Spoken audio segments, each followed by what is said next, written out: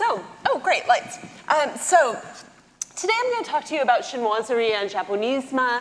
I've put a cover image here. If these terms are unfamiliar to you, my first couple slides are not going to be helpful to you, so I thought here at the introduction I would just say this is a really good example of chinoiserie of the 18th century. It's a fireplace surround at Claydon House in Buckinghamshire in England.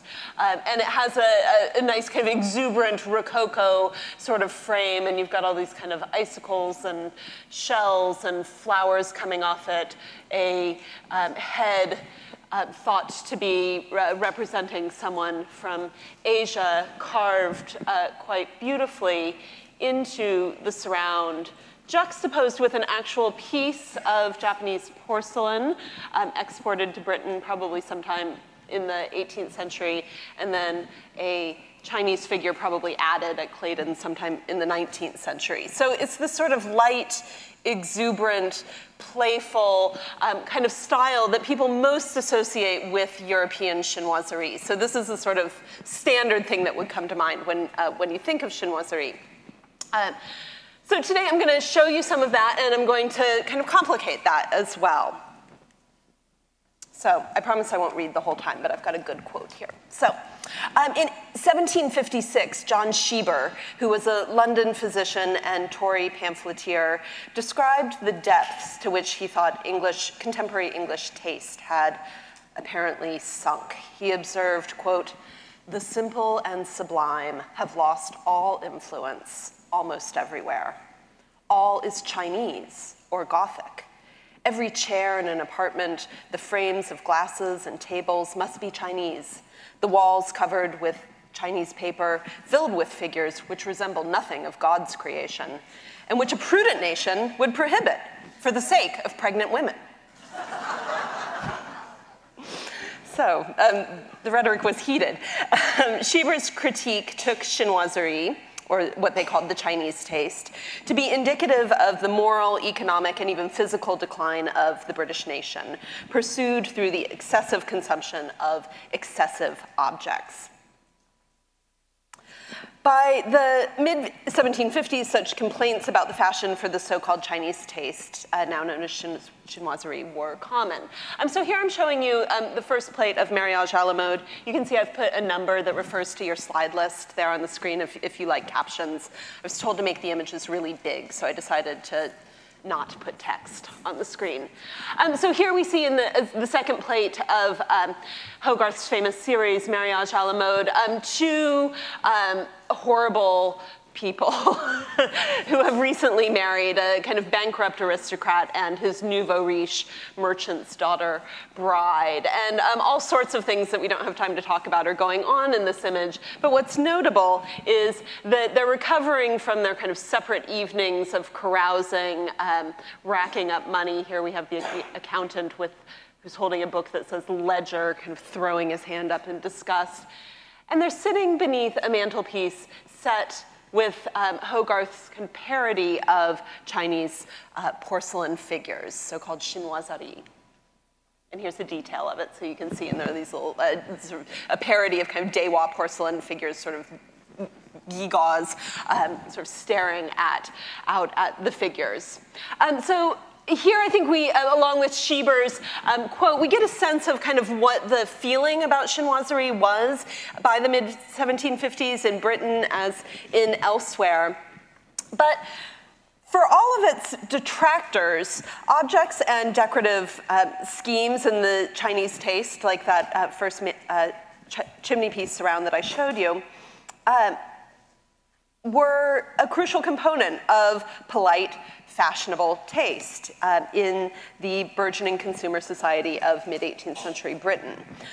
Not merely an aspect or a reflection of that culture, chinoiserie, I think, actually visualized and materialized cultural debates about the relative merits of consumer society through specific aesthetic gestures that allowed a wide range of makers and consumers to negotiate their relationship to a modern commercial world.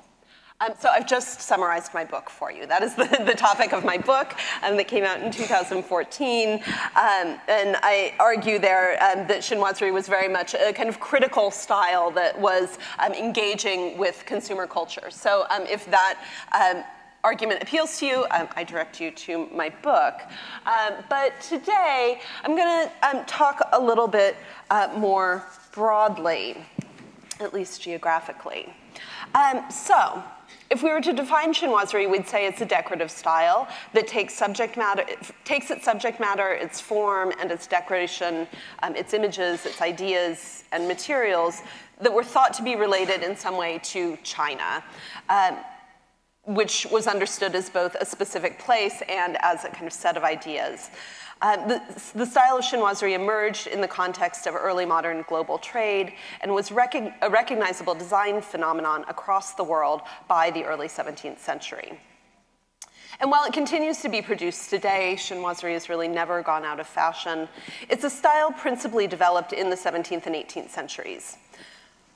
Older scholarship on chinoiseries rather narrowly defined it as a subset of the 18th century European Rococo style, but more recent scholars, including me, have argued that from the earliest iterations, chinoiserie was a global style that was produced not out of a one-sided European ignorance of actual Chinese designs and culture, but was produced collaboratively by designers, craftsmen, and merchants in places all across the world that included China. That interacted by way of transnational trade networks. So here I'm just showing you one map that gives you a sense of what those trade networks were. We can see we're really looking at a kind of globally connected world where you have silver and raw materials from Latin America going both east through Manila to China, as well as to the West. We see Africa and India and its coasts well connected, a world with a lot of exchange, perhaps earlier than we tend to think of it. And I know you guys have been hearing lectures dealing with this, so I won't go on too much more. But I just want to point out that we can see this even locally here in San Francisco. So in 1781, the missionary Pedro Cambon spent 2 years traveling from California to Manila and to China, where he went shopping. He bought silk vestments and silver liturgical objects, and he bought porcelain.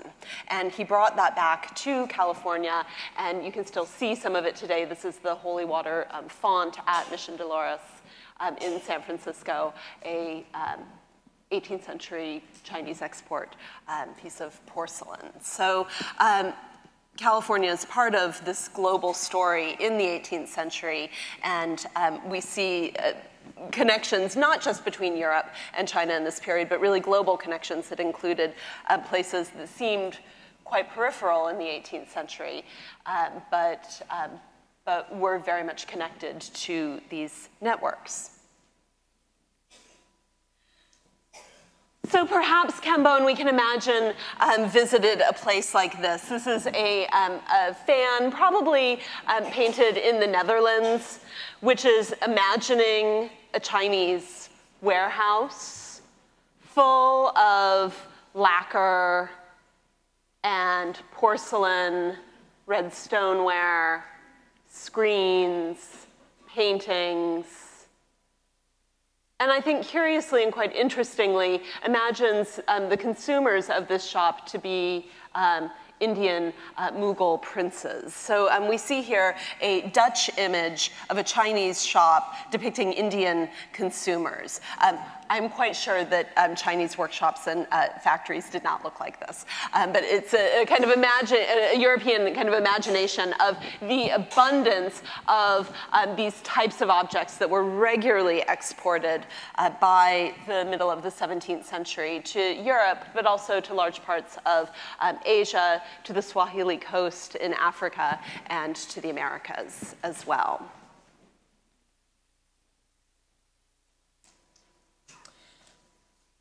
So to me, the story of chinoiserie really starts in China in around the 1620s or so. I'm showing you here a rather modest basin or bowl made at Jingdezhen, the great porcelain factory in China, probably between 1620 and 1644.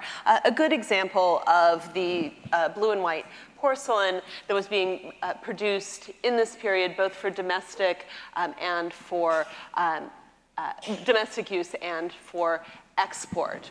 And you can see, some of you are probably quite familiar with this story, by the early 17th century in China, we see a kind of explosion of popular narrative subject matter in ceramics. You're starting to see illustrations, often taken from woodblock prints, kind of explosion of print culture in China in this period.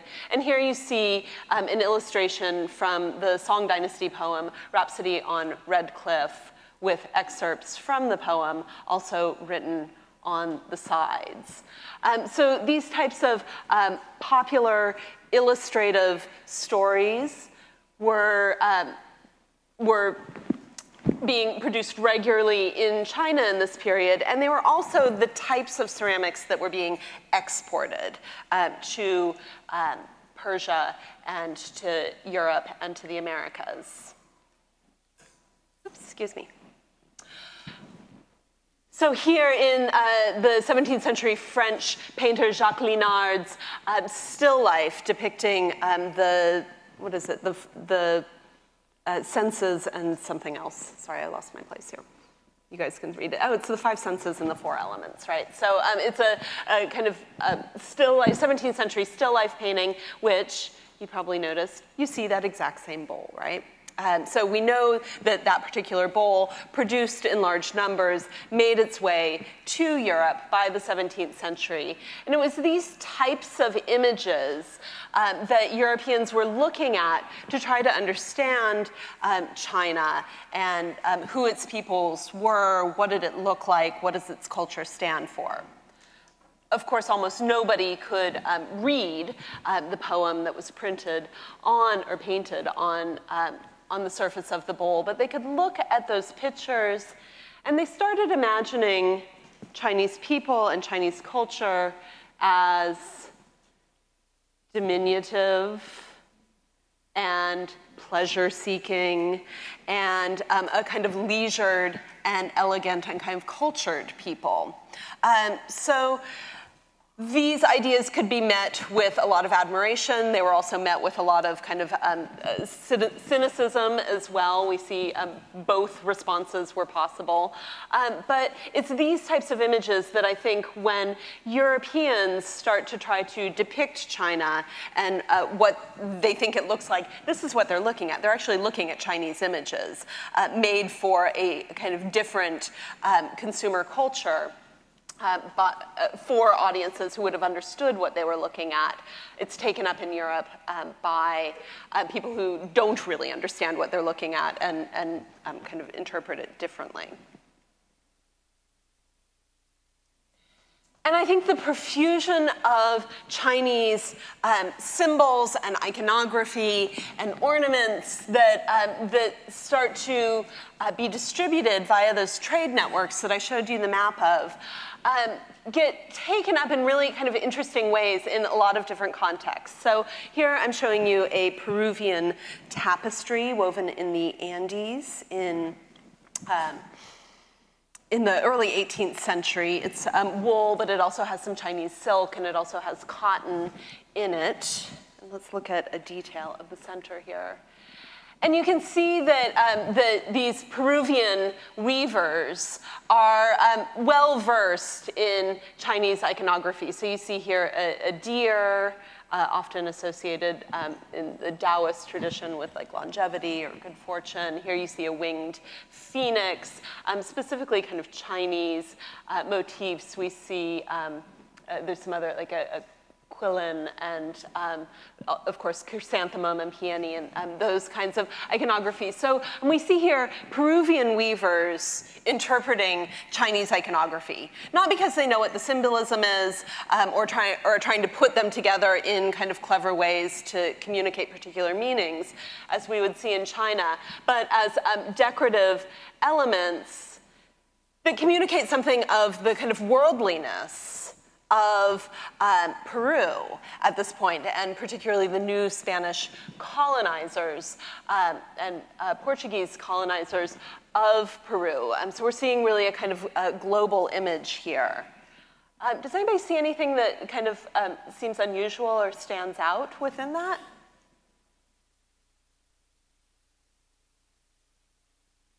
I heard someone say the lion, right? So you're absolutely right.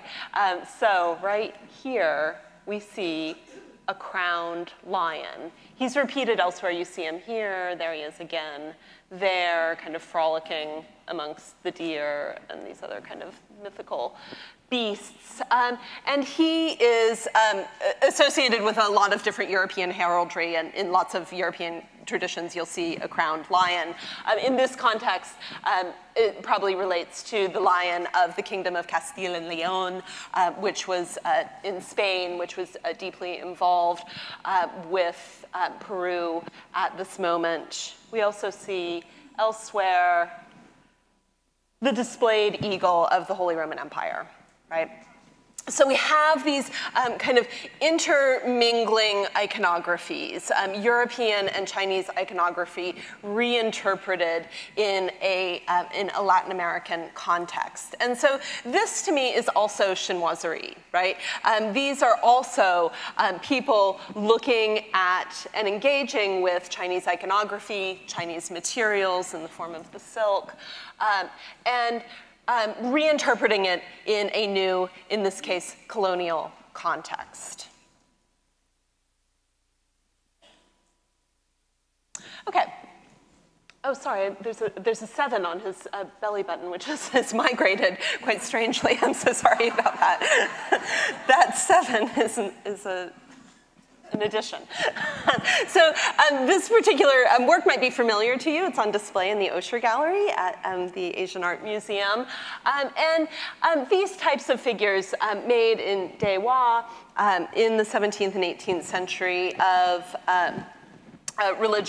Buddhist religious figures were another type of object and image that would have circulated to places like Peru and to London and to Holland in this period.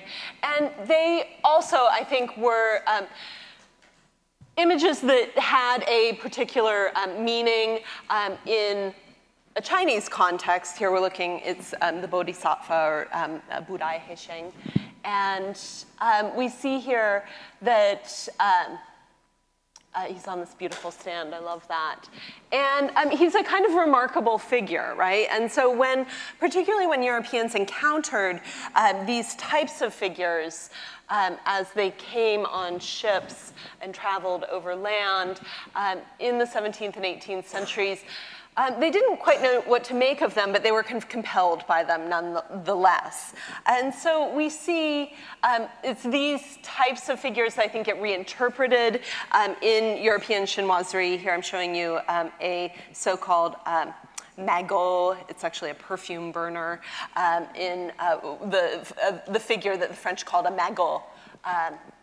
In English called a pagod, that was supposed to refer to a kind of Chinese religious figure.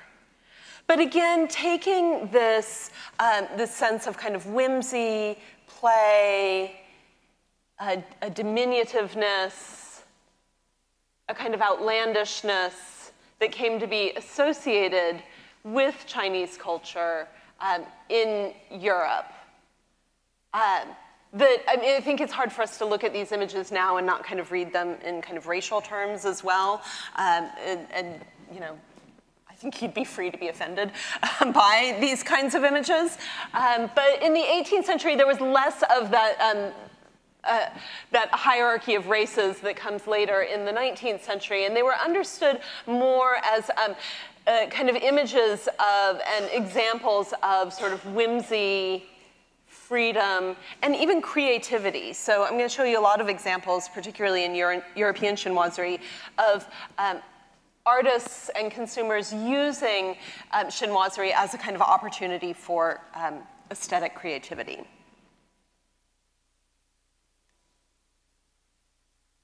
Okay, so we also see Europe is sending its own images to China via those trade networks to be sent back to them in the form of Chinese materials. So here you see a French print of a group of musicians which had to have gone to China at some point, because we see there's actually quite a number of surviving examples of this plate that takes the same composition and figures, reinterprets them as Chinese figures in European costume, playing European instruments. So another kind of nice example of this blending of chinoiserie, that where we can see kind of two cultures meeting, and the result is this kind of material object that comes down to us today.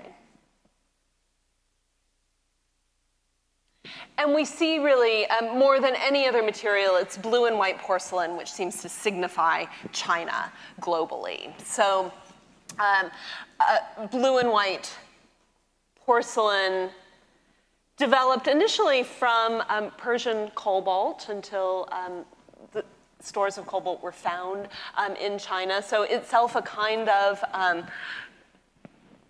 cross-cultural object from the beginning, made mainly to satisfy Islamic tastes for ceramics, and kind of later becomes popular in China itself. It's blue and white, which, because I think was able to kind of contain so much iconography, so many scenes and images that seemed both compelling and kind of mysterious to foreigners, but also could communicate specific meanings to Chinese audiences as well. It's that material which really, more than any other durable good, really kind of signifies China to people. So we see here Delftware taking up direct copies of this densely ornamented imagery, where you see a kind of central image in this in the center, and then these paneled symbols around the side. This type of ware became known as karakware in the Netherlands because it came on Portuguese carracks. So it was literally sort of boatware, right? So here we see a Dutch interpretation of Chinese porcelain made in tin glazed stoneware, because they don't have porcelain technology yet. We see in Persia and places around it a tremendous engagement with blue and white porcelain, and attempts to emulate both its materials and its styles. So here we see a Persian example, and we see it in Latin America as well at Pueblo de Los Angeles, another kind of engagement or interpretation of blue and white porcelain. So we see blue and white porcelain as this kind of global material. I think I referred you in your study guide to Stacey Pearson's wonderful book on blue and white porcelain of the Ming Dynasty as a kind of global commodity.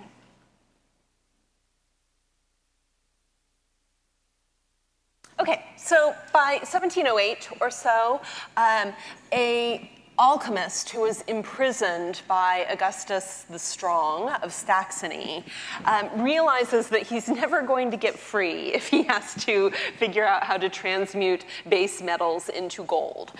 So he embarks on a different project.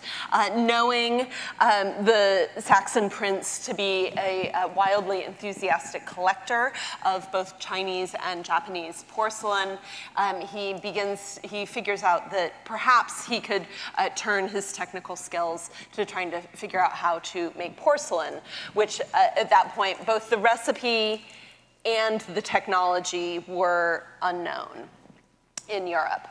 However, we have Jesuit missionaries who are beginning to write letters, who go to Jingdezhen, look at what they see and describe in a lot of detail what they're looking at.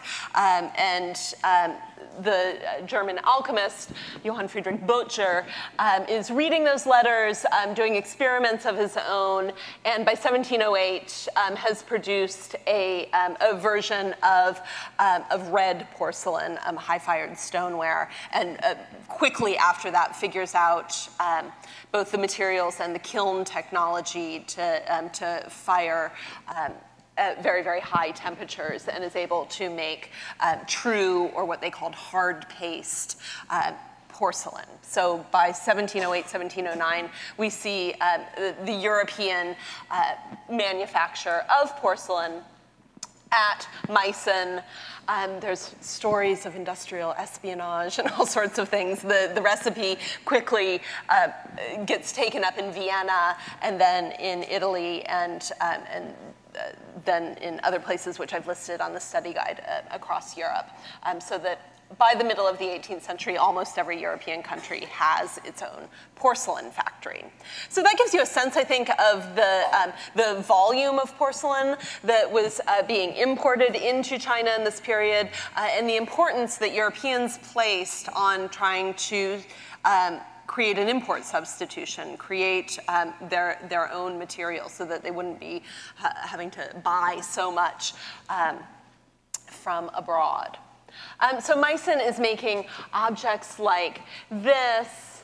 And here I think it's when we really kind of start to see some of the use of chinoiserie, where Meissen is explicitly the whole point of Meissen is to replace Chinese porcelain, right? To make a European equivalent to high-quality Chinese porcelain. And so one way in which they do that is by copying the kind of bright colors of Qing Dynasty porcelain, putting in their own images of kind of chinoiserie figures, their own interpretation of those Chinese literary and religious scenes that they saw on export ware. So here we see that sort of painting. And it seems to me that the message of this is very much that it's authentic, right? So often, I think chinoiserie is understood as being like inauthentic, or kind of like a fake, or like imaginative. But I think actually with an object like this, we see that it's kind of the opposite. Like chinoiserie is used to signify this is real porcelain, and it's related to China through these images. Audiences were intended to look at this and understand it as Chinese, but better because it was domestic, right? Because it's European, it's Saxon in this case. So these ideas of import substitution, authenticity, aesthetic equivalency become really important in the 18th century. Here we're looking at a French commode, which is not a toilet, but is a cabinet, meaning it's commodious, it's convenient. It's a sort of object of convenience. So this is at the J. Paul Getty Museum in Los Angeles. And here we see it's by the master French cabinet maker, Bernard van Ryssenburg. And he's in many ways kind of collaborating with a lot of different people on this object. He has acquired Japanese black and gold lacquer, a screen probably that he cut up and mounts here in the center of this beautiful gilded frame. But those objects are very precious, and you can see he's paying a lot of attention to kind of composition. He needs to find a good part of the screen to cut up in order to make a kind of beautiful composition that will fit into this cabinet. So then he supplements it on either side with the French version of lacquerware, called in English Japanning, because it was from Japan. And in French, vernis matin, or Martin varnish, named after the two French brothers who invented the term. So, this particular material probably actually is by the Martin brothers, so it's like really authentic vernis martin, which was essentially a kind of a mixture of paints and resins. So they don't have the material in Europe that you need to make true lacquerware, so they emulate it with these thick kind of gummy paints. But one of the things I think is so interesting, so I mean, we could debate which one's prettier, I suppose. And perhaps Reisenberg wanted us to do that, but he seems confident enough in the European imitation of Japanese lacquer to put it right next to real Japanese lacquer. It seems to me that he's asking the viewers to, any viewer that would have bothered to look at that commode that's down kind of below their waist level. He's saying essentially that the French is, if not as good, or a substitute for true Japanese lacquer, it is at least a beautiful kind of complement to it. So we're seeing, again, a French, and in this case, Japanese object, materials brought together in this French form to create a kind of new cross-cultural object. And it's clear from these very, very expensive luxury pieces of furniture that people took the Japanese and Chinese objects that were coming into Europe at this time, they took them very, very seriously. They were precious objects. On the one hand, you might be kind of horrified, like they cut up a Japanese screen.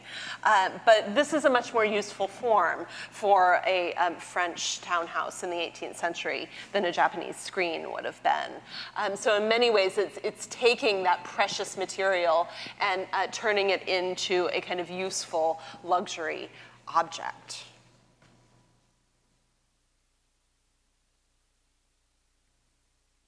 Oh, there's the detail of it. Sorry, I should have showed you this before.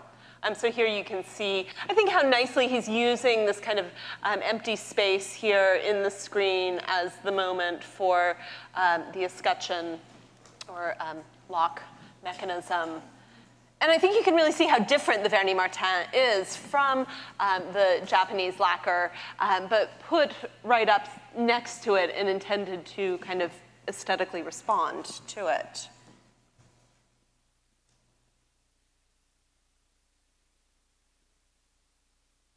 Okay, so this idea of equivalency, that the Europeans are making something that can go side to side, literally, with high quality Chinese and Japanese exports, gets taken up in more kind of modest objects as well. So this is a plate that's actually over at the Palace of the Legion of Honor in the Bose collection, made by the Bow factory, which was the second porcelain factory in England to open in the late 1740s. And in England, they had difficulty finding both the materials that were necessary to make true or hard paste porcelain, and the kiln technology was also difficult for them. So they made soft paste porcelain, a kind of imitation version of porcelain, which is what we see here. And so we're seeing an object very much kind of inspired by Chinese export wares. It clearly seems like an object intended for an English factory to try to supplant the market for Chinese porcelain in the middle of the 18th century, but very much borrowing from its Buddhist motifs and this kind of imaginative Chinese scene in the center. But the scene is so fantastic. Please go over to the museum and look at this object, because it's a wonderful thing that you see here with a decorator at Bow having a little fun here. So you have these two sort of what the British understood to be sort of Chinese figures holding a parasol set within a kind of generic Chinese landscape. And they're looking at and discussing this lidded jar on a pedestal that, I'm sorry, it's so small that this is the best detail I can get of it, but it says underneath the jar, bow.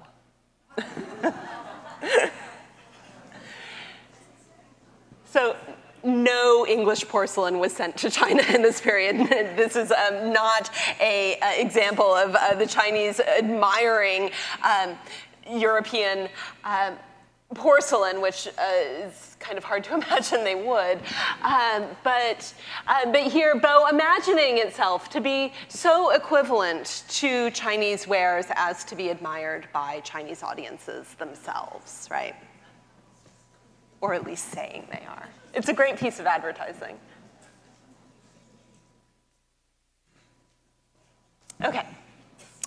So we see kind of the market for bow would have been relatively what we would call middle class. It was not particularly expensive wares, and while quite beautiful in some ways, was not the kind of like high-style chinoiserie that we see adopted by the European aristocracy. Nearly every European palace in Europe by the 18th century had at least one Chinese room.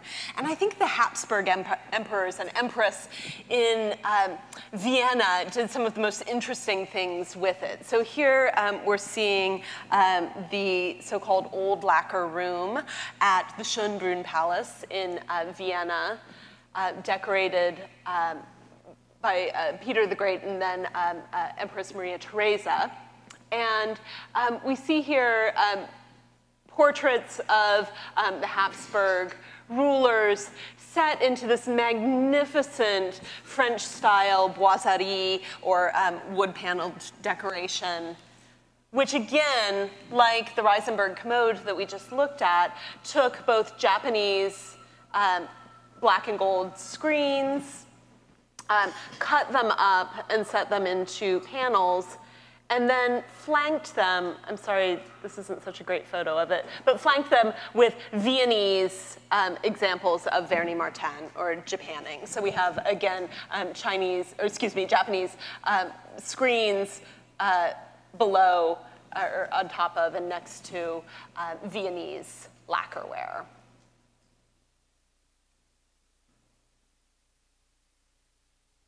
And then in another less discussed room in that house, we have the Millionenzimmer, where we see members of the Habsburg imperial family doing a kind of crafting project. So here we see that somehow by the middle of the 18th century, Maria Theresa and her children, including the soon-to-be Marie Antoinette of France, got their hands on a lot of Mughal miniature paintings, and were captivated by them, interested in them, and decided to do something with them. So they cut them up and collaged them into these kind of fantastic scenes that they then mounted, or had mounted for them, surely, in gilding and mahogany boiserie in this room. So here's one that's been taken out for conservation, so you can see what they looked like outside the frame. Here's a detail of just one of them, and you can see, so they're taking compositions, so here's one cut, and then piecing it together with another object quite skillfully, right? So creating these kind of interior and outdoor scenes, I think engaging with the kind of flat perspective that was characteristic of these paintings, and kind of combining it in kind of interesting ways. The fact that Mughal paintings often have kind of layered, flat profile figures made it really ideal for collage, where you can just cut out a figure and paste it onto a background, which we see elsewhere as well.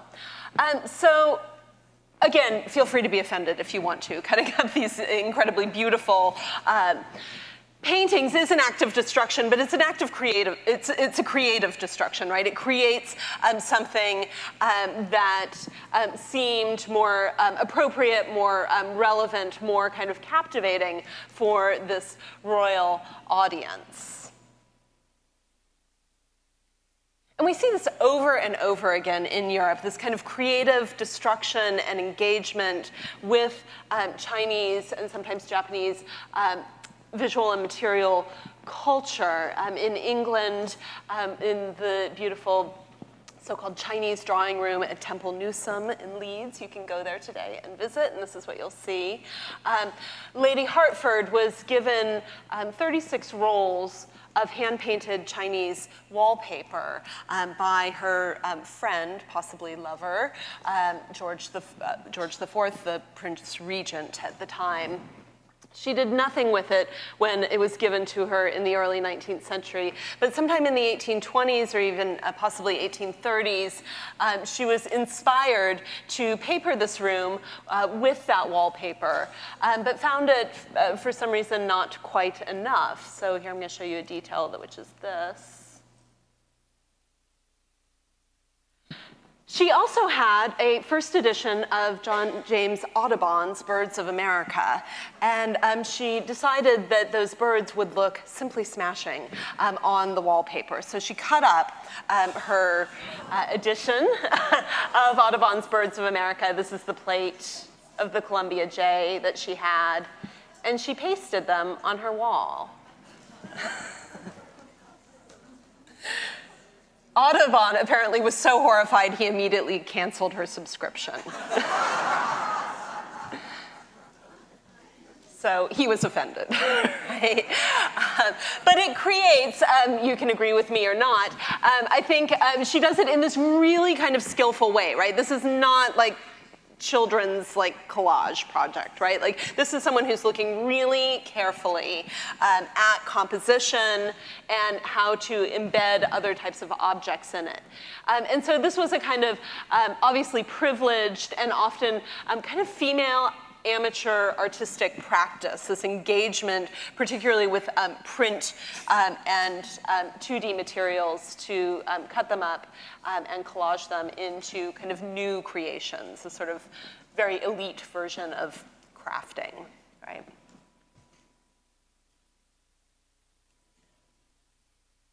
And then we see professional decorators doing this as well, another kind of example of the creative destruction of objects, of course, with bronze-mounted porcelain that we see a lot of in France.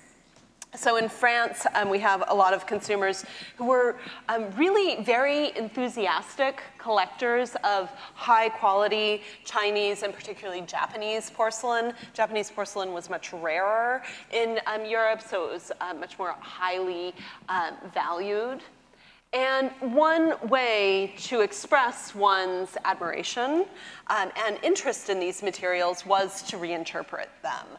So here, another pair of lidded jars, also at the Getty, that have been cut down and mounted with French porcelain mounts in the Rococo style in this really kind of beautiful way. And these are such clever objects. So they're functional as lidded jars. The lids actually come off.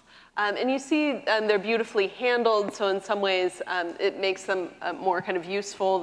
I'm not saying these were actually ever used for any purpose, but they could be moved around.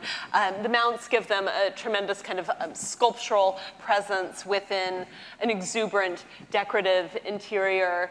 And then on the top, you see all this, there's a crayfish and kind of sea life, shells, and coral here, kind of playing on this earlier association of porcelain with shells. So the word porcelain comes from the Portuguese porcela, which is shell. Before porcelain, the actual recipe for porcelain was discovered in the early 18th century.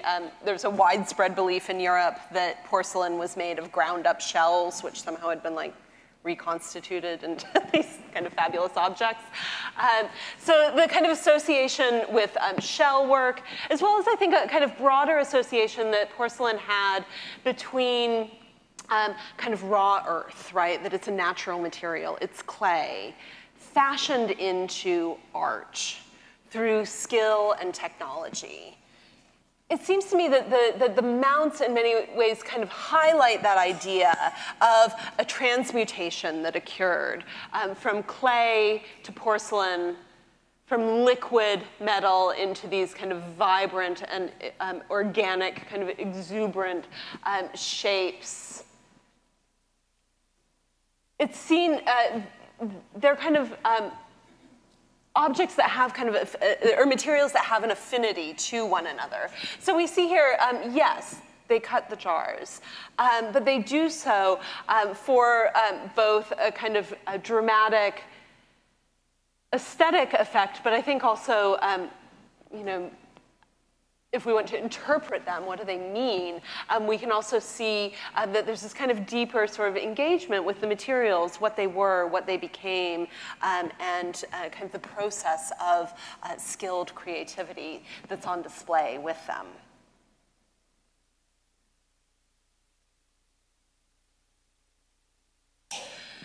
So this idea of a kind of creative destruction, engagement, recreation of objects also seem very much bound up with kind of social, political authority in the 18th century, particularly in Europe, but elsewhere we'll see as well.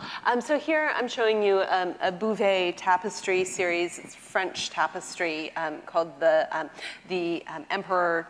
The Story of the Emperor of China series, designed in the late 17th century and woven at Beauvais over a long period of time in the early 18th century.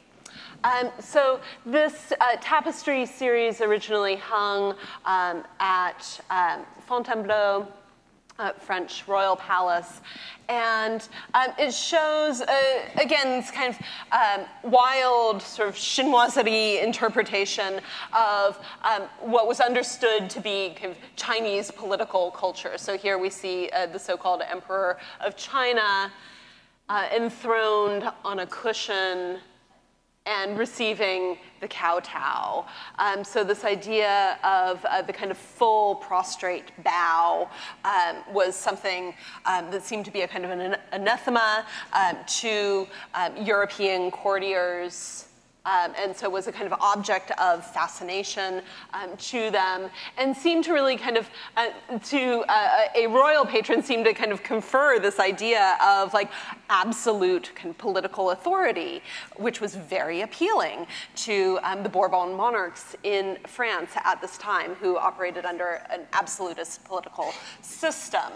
So here you see a French ruler kind of imagining, or looking at an image that imagines kind of absolute political authority. It's great, right? Like none of those kind of dueling courtiers and kind of vicious court culture, but this scene of kind of prosperity, peace, opulence, and a regulated political culture. So the kind of imagination of China in France as being a kind of ideal absolutist culture, we see in a lot of French chinoiserie of the period. And indeed, we see Chinese images being kind of repeatedly used to signify a kind of triumph of political authority. In Britain, I'm sorry I didn't bring a picture of it, but in Britain we see after a lot of military battles throughout the 18th century, and then in through the 19th century as well, often to celebrate the victory of a war, they would erect a pagoda, like in Hyde Park or something, and set off fireworks from it as a kind of celebratory, kind of triumphal kind of image of political triumph. But curiously, we also see that kind of the opposite happening in China, right? So some of you are probably familiar with this image. It's Yi Lantai's engraving, one of his engravings of a European building at Yuanminwang, the Qing dynasty palace north of Beijing, where through the middle of the 18th century, Jesuit architects and painters assisted Chinese builders in creating a series of European-style pavilions within the Chinese garden. So here are some of, one engraving. This is the Hall of Calm Seas, I believe. The Hall of Calm Seas, where you see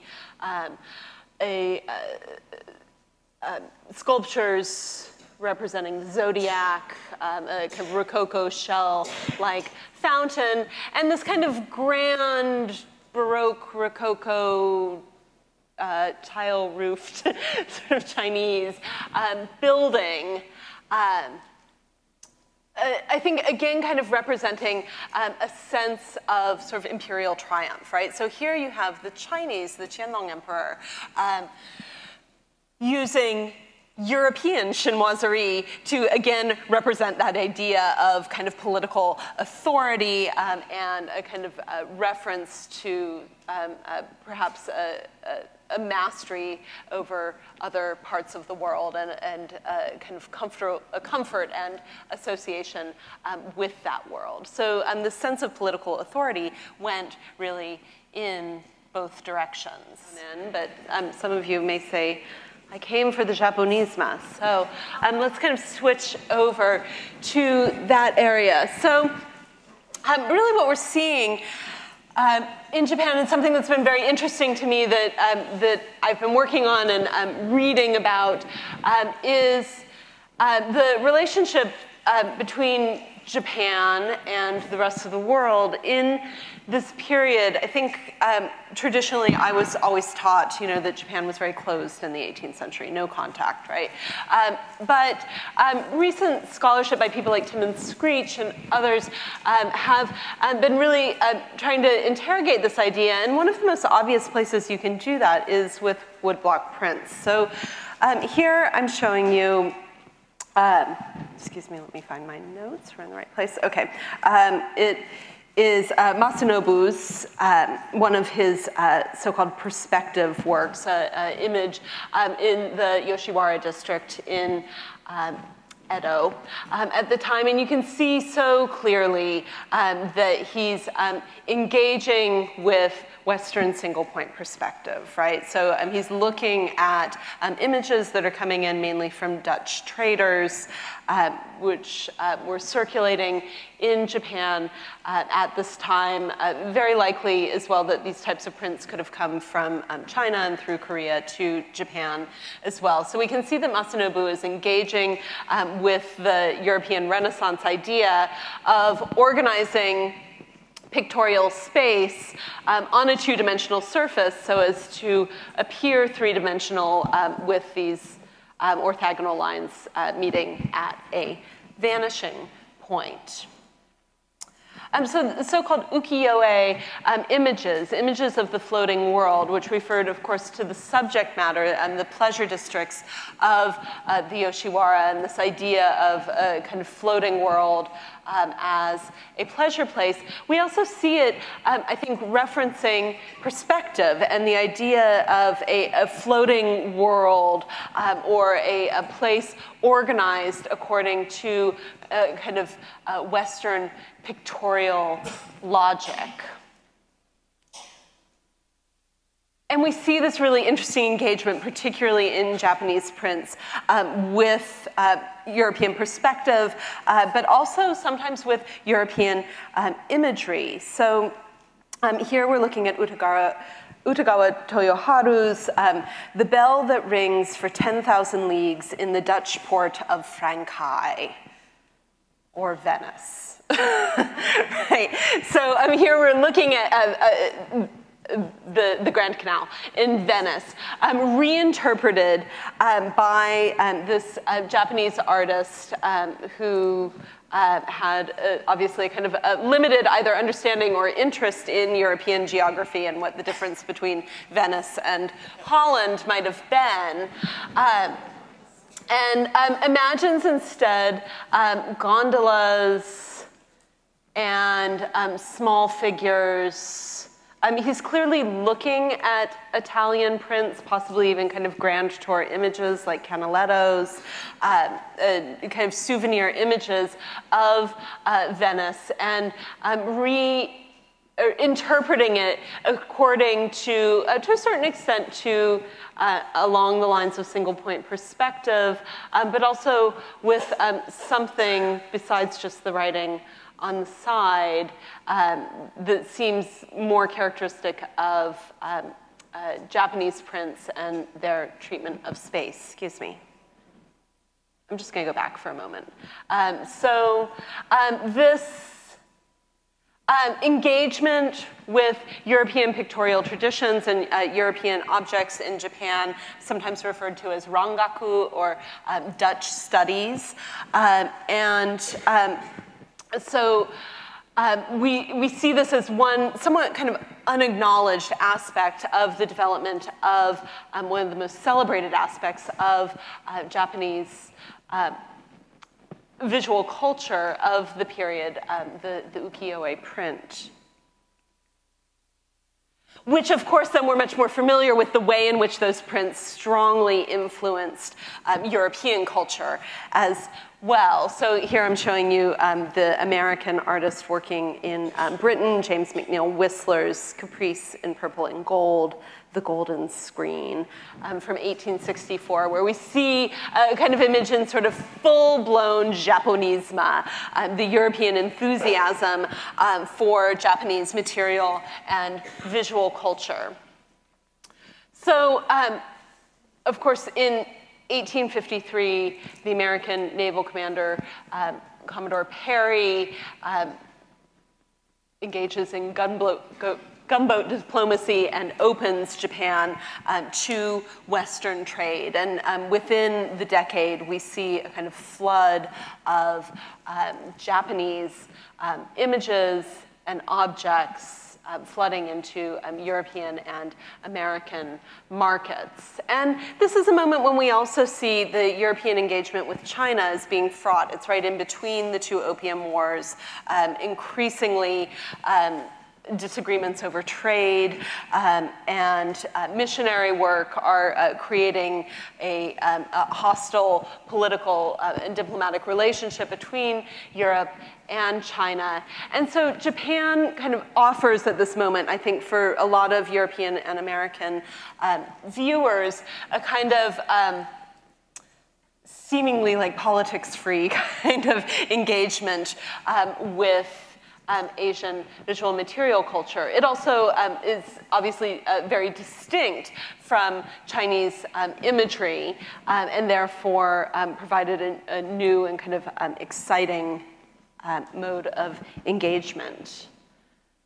So we see here she's dressed in some form of a kimono. She has a gold screen behind her, blue and white porcelain jar in the lower foreground, and then prints all around her. So in many ways, Whistler and images like by William Merritt Chase and a number of other artists who imagined these scenes of women and their engagement with Japanese art we're following, I think, in the tradition of chinoiserie, of associating it particularly with kind of female viewers, people like Lady Hertford, who cut up Audubon's birds and stuck them on her wallpaper. The fashion for chinoiserie, at least rhetorically, if not in practice, was kind of feminized. And you see a similar kind of feminization of the interest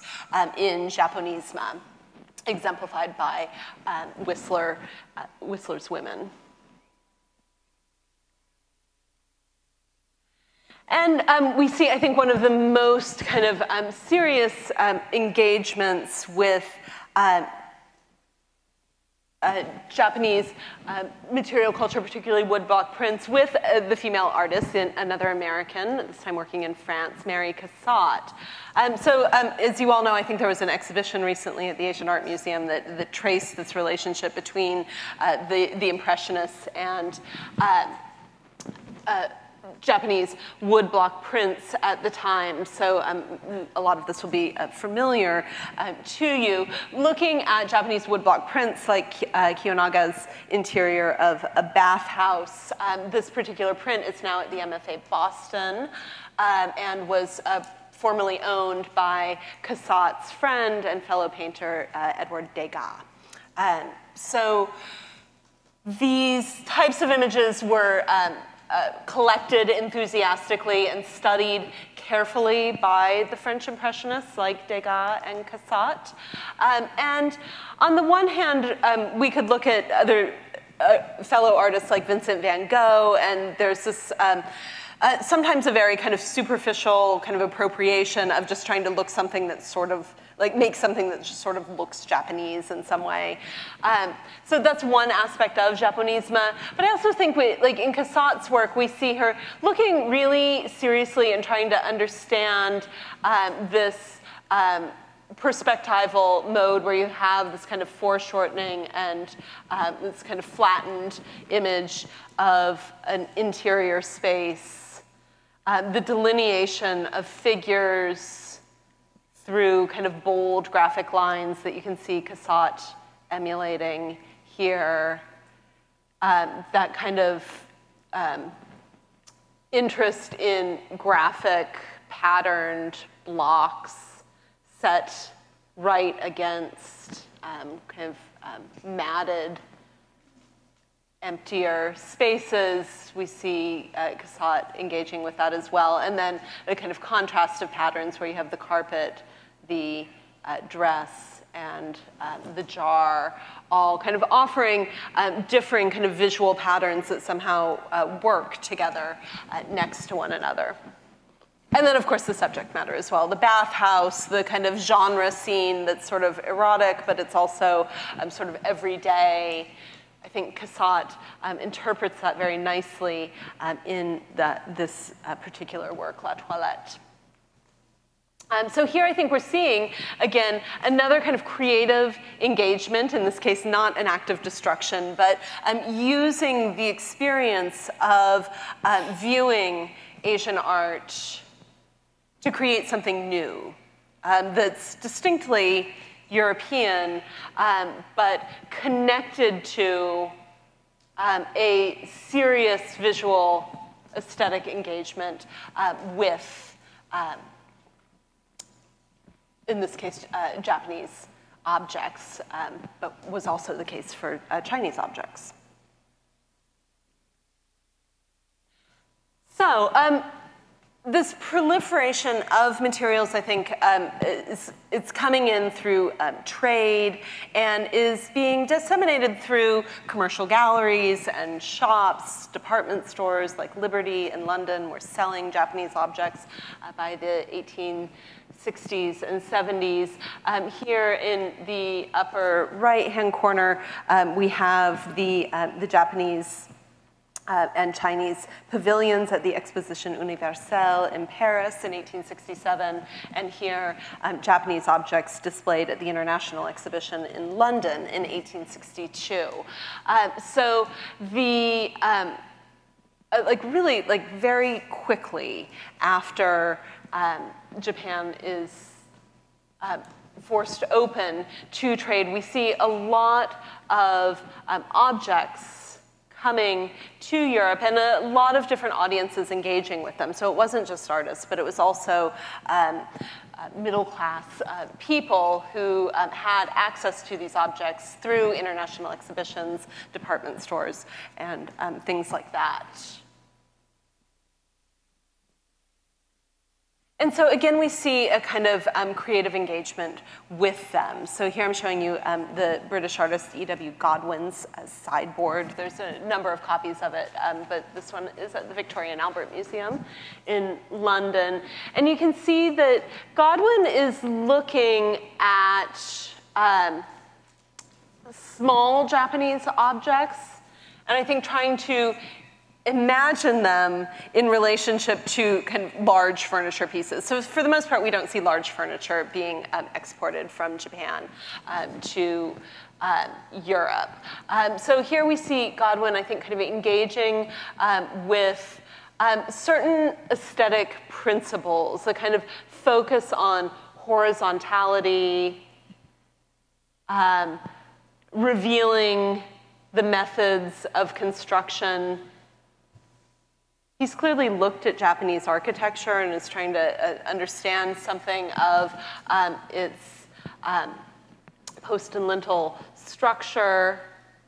And then they're not coming through very clearly in this slide, but then he has these embossed leather decorations that are covered in kind of silver mica dust. Here, little kind of references to kind of Japanese patterning and screens embedded into the piece. So they're leather, but he's kind of referencing the idea of a screen. And so Godwin is developing this in the context of Japanese, but also the context of design reform of the 1850s, where we see British designers, architects, painters, looking at British manufactured goods, such as those that were on display in international exhibitions, and then looking at Japanese and particularly Indian goods as well, and really seeing the Victorian style as kind of coming up short, right? And so there's this question of, how can we be a colonial power? We are Britain, we are,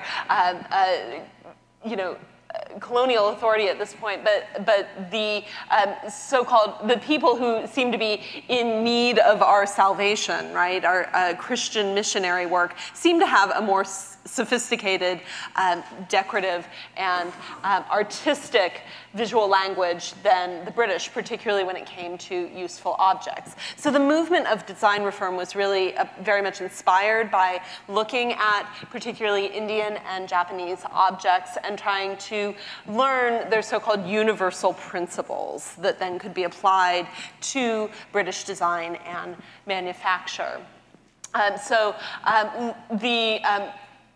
Relative, I wouldn't call this a simple piece at all, but the way in which it pares back ornament, reduces the surface decoration, and in many ways kind of reveals the methods of its construction, were things that Godwin saw in Japanese art and architecture and found admirable. And here we see him interpreting it into a kind of modern British example, something that he put forward under the terms of kind of good modern design. So, by the middle of the 19th century, we see a kind of a growing movement towards what we would call modernism in art and design. And the Impressionists are looking at prints and adopting something of its abstract visual language. And then we see designers like Godwin looking at decorative objects and architecture and trying to adapt some of the aesthetic principles they see there and apply them to design.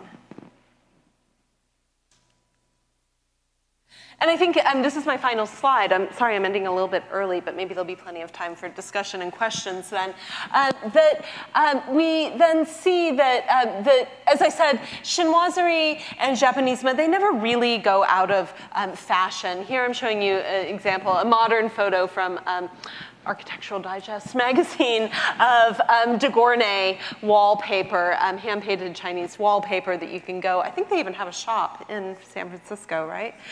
You can go and buy